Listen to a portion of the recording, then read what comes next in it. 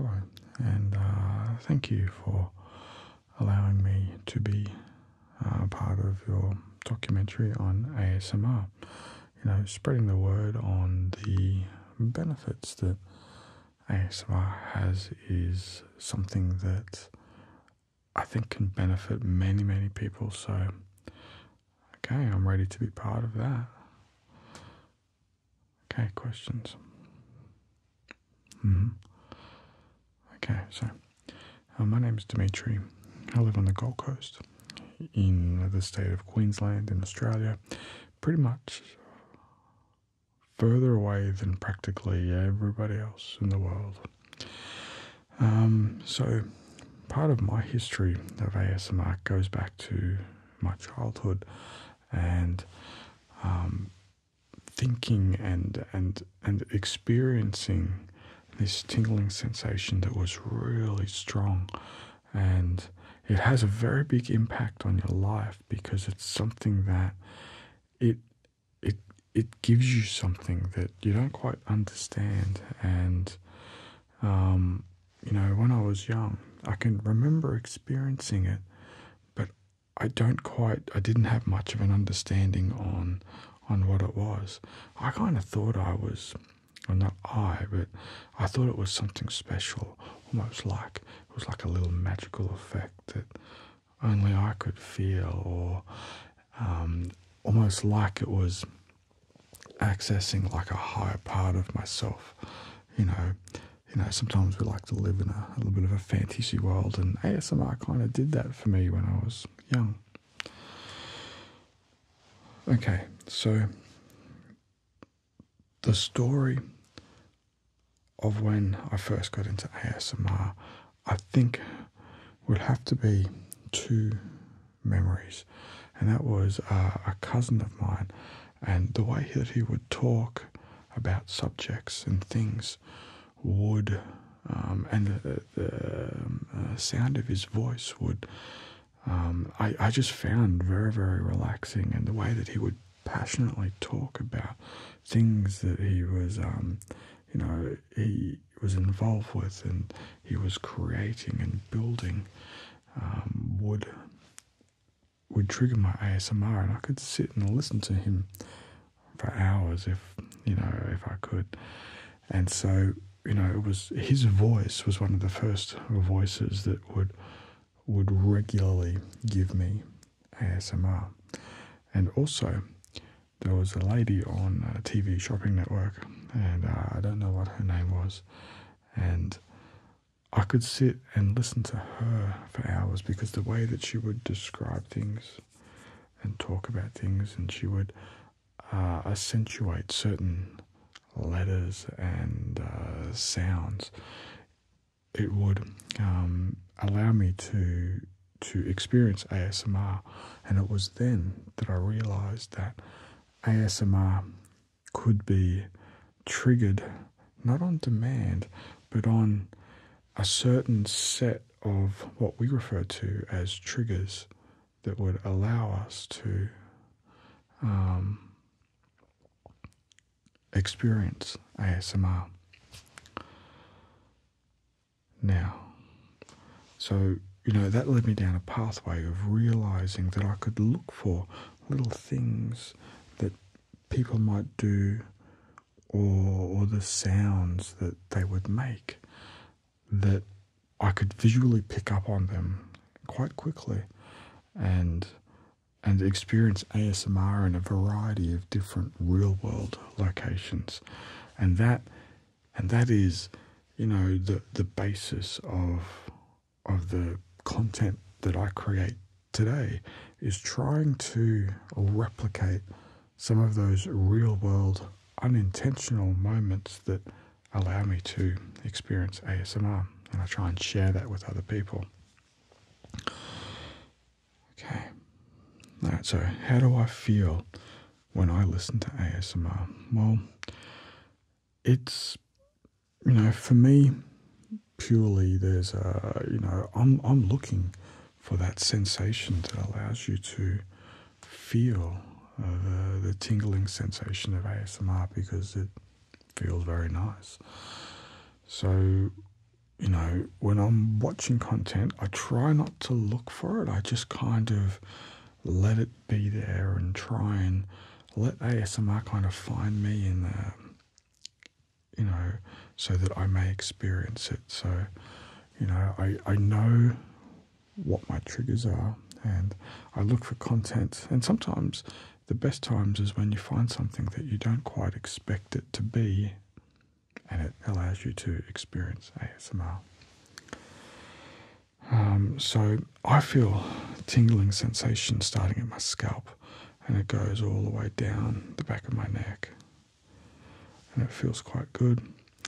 I don't feel it too much in my body. It's mostly in my scalp area that I feel it.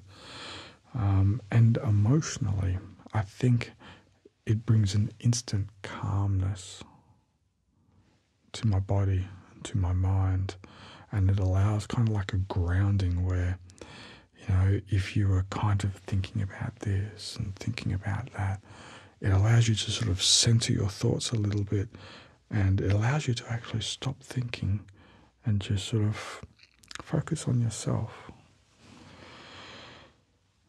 Okay, so, well, it's hard to describe it, but it's not something that you might smell or taste. You know, sometimes when you smell something, it can bring a memory back, like a kind of like a deja vu moment. But it's kind of like I kind of refer to what it might look like.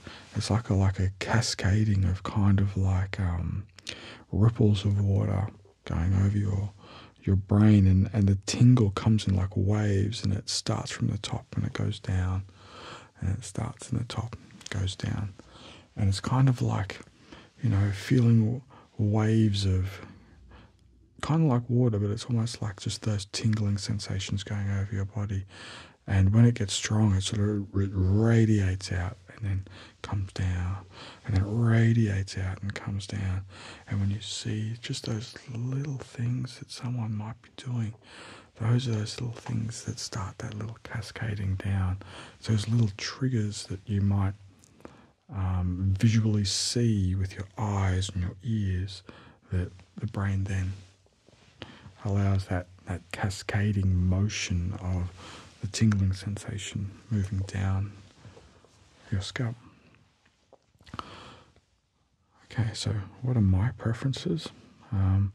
Well, I find that I have a very varied interest in the type of things that can help me to feel that cascading motion. And so the best thing for me is a real world situation, and I find direct physical contact, not intimacy that I'm referring to, but like physical contact. Like for me, like I like just the, you know, gently running fingers over the hands, and you know, it sometimes feels good when someone's just touching you lightly. Like for example, when you're getting a massage, the person might be putting their hand on you and walking around you. You know, that is the type of moment that might allow you to feel that like slight tingling sensation. You know, so I really like watching massage, and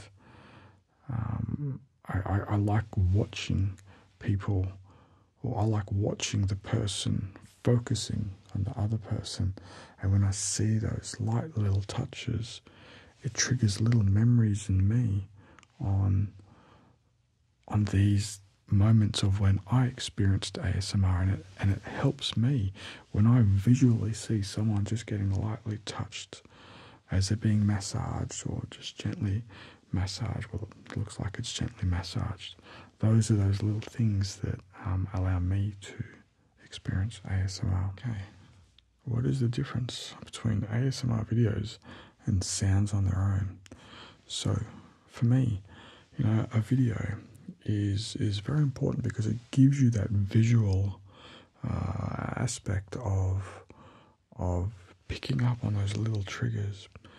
But for me, I think a good ASMR video allows you to sort of gently as you're experiencing the cascading effect is close your eyes, and you can still experience, and you kind of start to visualize a little bit, and it kind of blends in and allows you to kind of visualize visual triggers with the sounds that you're hearing. And that's where the binaural effect of the sounds moving around you help to kind of make you sort of feel a bit more immersed, and allows imagination to take over. And so I enjoy both, and it's not one or the other that is a preference. I think you'll find that most people will have the preference of being able just to find something that allows them to experience ASMR. So everybody's different. Some people may not experience it until they close their eyes. Some people might need to open their eyes to experience it. It's like there's always going to be people, but I believe that something that's effective can work both with your eyes closed and your eyes open. Okay, so how's ASMR affected my life? Well, the main way that it's affected my life is really my son's life. So a number of years ago, he was diagnosed as being ASD, and it's quite a debilitating effect that it can have. And so it just so happened the time I was able to start spending more time at home was when that happened. And so ASMR had a big effect on my life to actually give me more time to spend with my son, to help him have the best possible outcome. And so, I've been lucky that he has been able to achieve that. And so the other part of ASMR is just being a tool. Like I refer to ASMR as a tool that you can use. And it's almost like ASMR when you're experiencing it, the effect that goes through your body, it seems to sort of flow through and go to the parts of you that need it most, whether it's just simple relaxation, helping you to sort of switch off for a little while, stop thinking, helping you go to sleep. It starts a whole lot of positive things for you. And so for me, many years I would look at videos online just to experience a tingling sensation because it's quite enjoyable. So why did I choose to become an ASMR artist? Well, when I did it, there was no such thing as ASMR artist. And I enjoyed watching massage videos. And so I enjoyed watching people, getting massage and receiving it.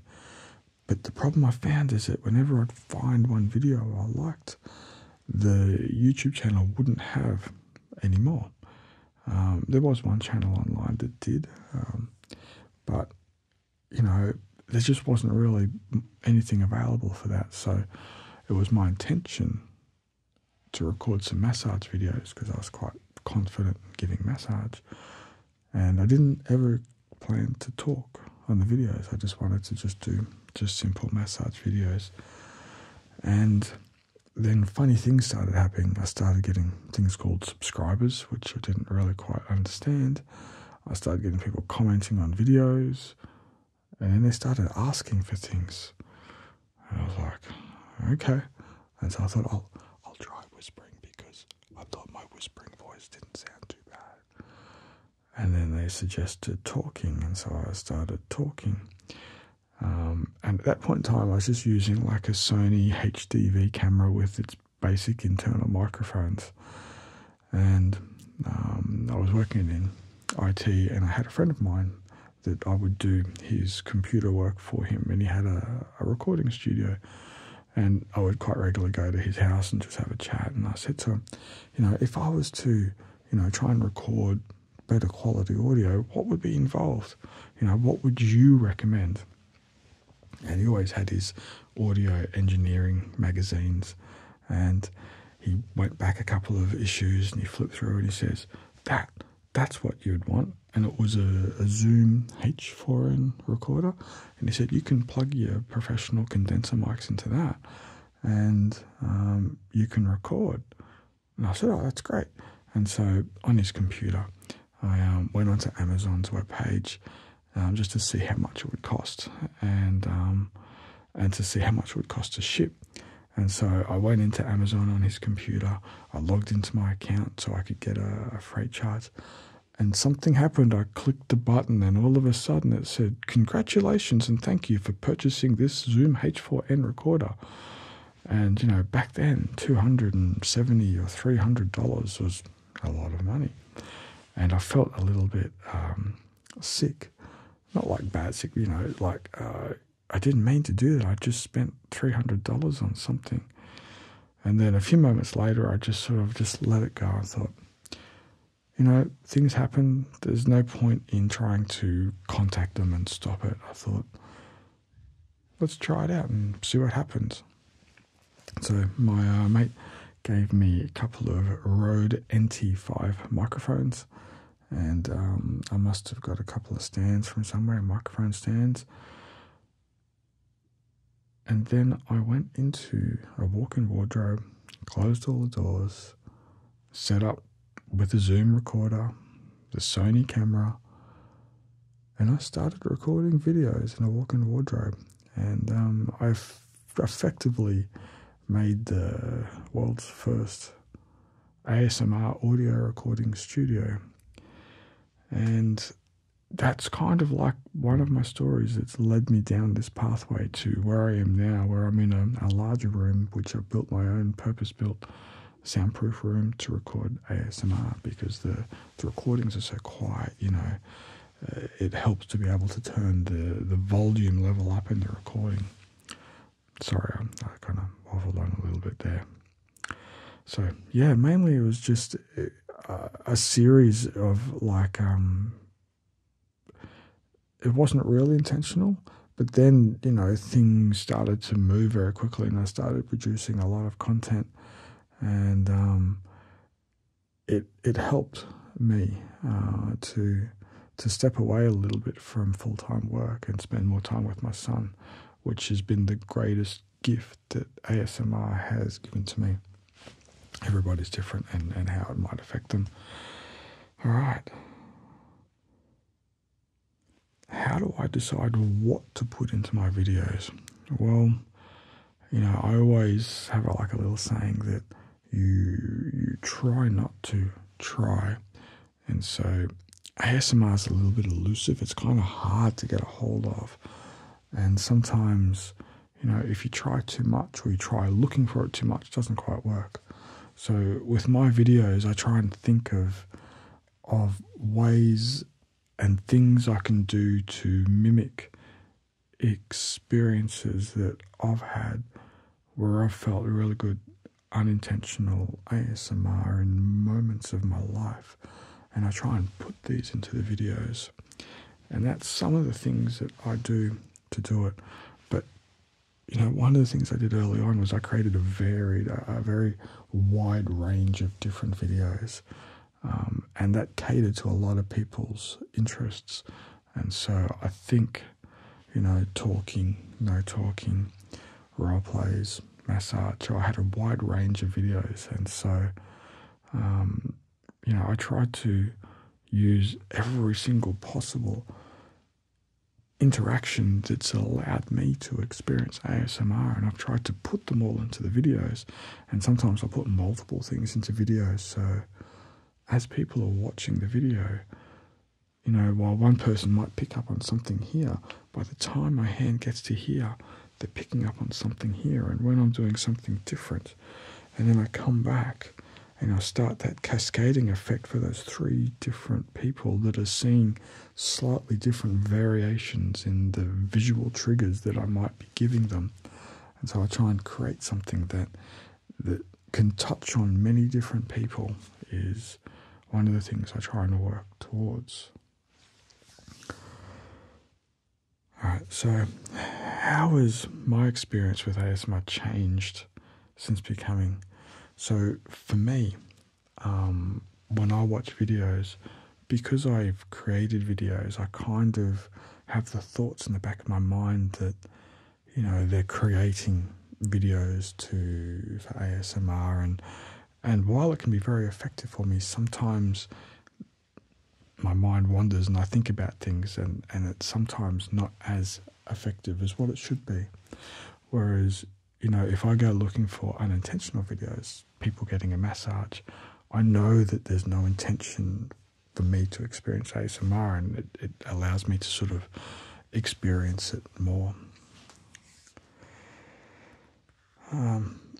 So, you know, it has definitely changed, and there's also something referred to as ASMR immunity, where the more you look for it or the more you experience it, you know, the less you actually experience it, and sometimes you just need to take a break. And when you come back, you know, you don't look for it and try and find which video is going to give me ASMR.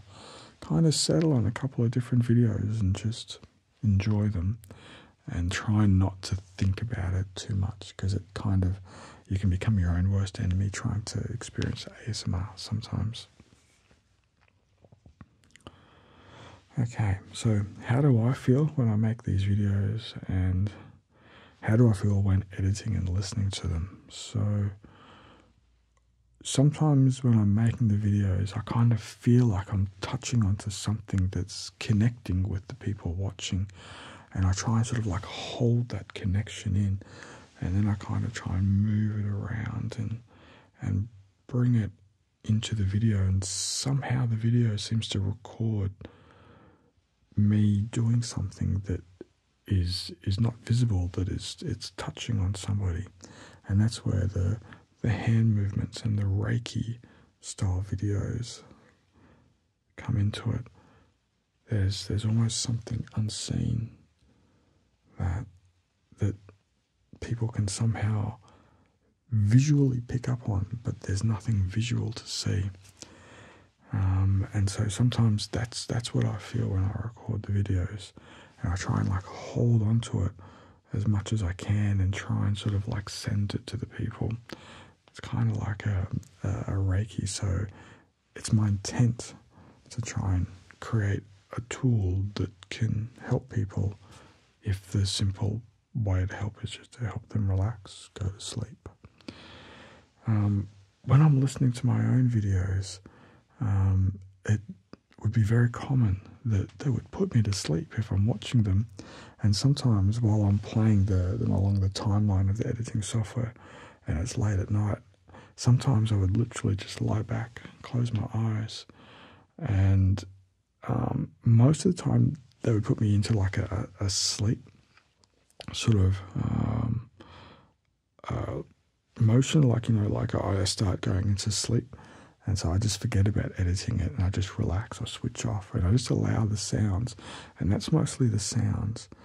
But sometimes, just sometimes, my own content, and I can actually trigger myself and trigger ASMR in myself, and it's kind of rare, but it does happen sometimes. I get really excited when that happens, and then ASMR floats away because I'm getting all excited and I'm thinking, wow, I'm triggering ASMR in myself, but then I lose it. But, you know, I know it was there. Okay. So, what is my relationship with the artists that I listen to? Well, how do I think of them? You know, when you listen to someone and watch them, you know, you unknowingly pick up some of their mannerisms, and you feel close to them. And, you know, part of that intimacy, not intimacy as in like a relationship type of thing, but it's more like, for example, getting a massage, you know, someone cutting your hair, you know, that person is focusing on you. And so you allow that connection between the two people to kind of, it builds on kind of like a relationship where you start to get to know the person, and you feel relaxed when you're in their presence, when you're watching their video. and that's probably a really good thing. And so it's strange, and some people, there's all different ways that you kind of interact, but I try not to let things get or go down any sort of pathways. I just kind of enjoy and I feel relaxed being or watching their video. Alright, so what is my relationship to my listeners, and how do you think of them? Well, I create something for people, and there's an interaction between the people, and it benefits us both ways in a number of different ways. But it's always been my intention to be able to create something that people can use as a tool to kind of find something in themselves, kind of like it's like a place in yourself where you can go and you know that you're safe, you know there's no danger, you know that there's like a friend there for you that's going to kind of like reassure you, hold your hand, and it kind of, it does create kind of like a bond that, what it is I'm creating a space, a personal space for every single person that watches the videos, that they can take something out of it, they can use it to find some benefit, even if it's something as simple as relaxation and sleep. And to be honest, I try and distance myself a little bit from the listeners because I don't want to get too involved in too many things. I'm a little bit old. I've been dealing with the whole internet thing for a long time, and I think it's healthy to have a distance and not to be affected too much by words that are said, because these days, words are said that create emotions and feelings. When I was growing up in the old days, the saying was sticks and stones may break your bones, but words will never hurt you. Well, it seems that as we've gotten older, it's kind of rotated where sticks and stones will hurt you, but they'll hurt you less now than what words can, okay? And now when, words can be amplified by thousands, millions of people, the effect is really huge. And now I think you'd rather get a broken bone than, some of the things that happen that can negatively impact someone through the online world. So I'm not sure exactly where I'm going with that, but words and emotion are a very, very powerful thing. And, I just try and give my listeners something that allows them to, disconnect from some of the things that we experience in our real life. Sorry. So ASMR is often an intimate exchange. From caretaker roleplay to the experience of looking straight at the viewer. How do I feel about the intimacy? Well, I create an intent, and when I'm talking to someone, because right now I'm talking to you, and even though there's a camera in front of me, there's not. There's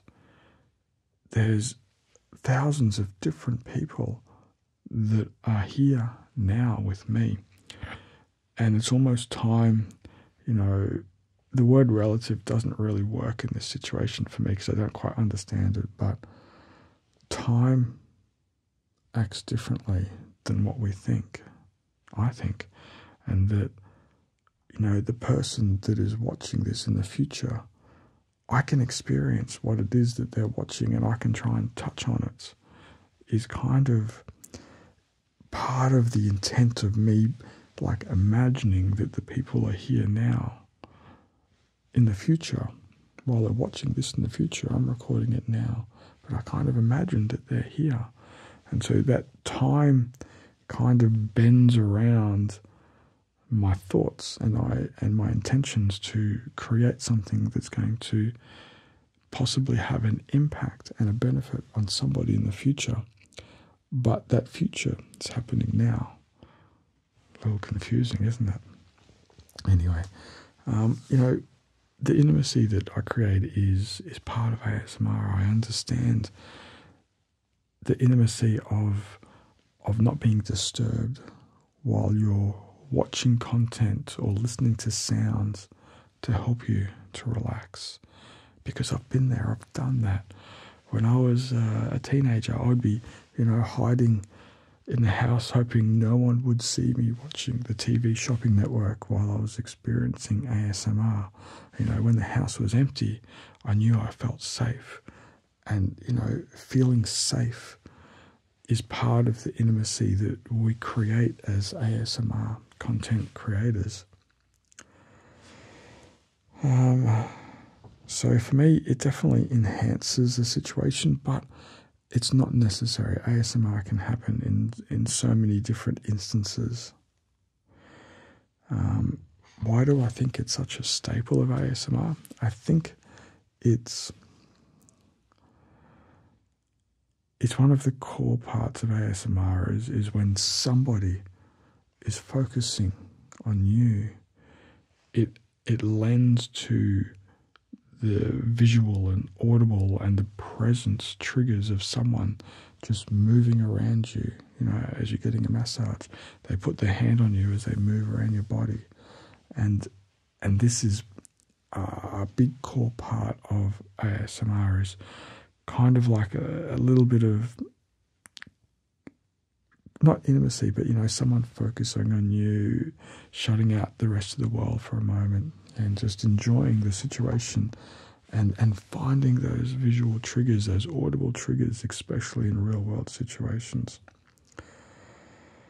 All right, so for me, intimacy and privacy. So ASMR in my life, it's something I tend not to have much to do with my life around me. It doesn't really influence many relationships. I would dream of, having a partner that, experienced ASMR and to be that, but I haven't got that at this point in time. But, it would be wonderful if all of our partners, family, understood ASMR and were more open and willing to do it. So, like, I've been in groups of people where they're more open and aware. Let's go like the hippie community, where people are very happy and loving to each other, where I can go to these people, and I've done this, and I've talked to them at ASMR, and then we start doing ASMR stuff on each other. And I've had rooms of people where they're running hands over arms and hair and things like that, and that is some of the most beautiful moments of ASMR, and trying to take it out of being private and make it a bit more public and known and seen by people. And when people start seeing people do these things, they want to be a part of it because they can see that it's nice and it's good, and if the rest of the world did this, there would be a lot less conflict.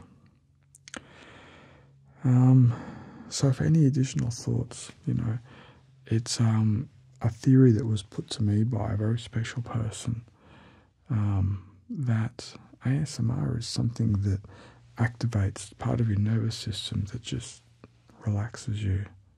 It's simple as that. I believe that's the physiological nature of ASMR, that it's activating the parasympathetic nervous system, just flushing out any stress and just stuff in your body that you don't want. Thank you.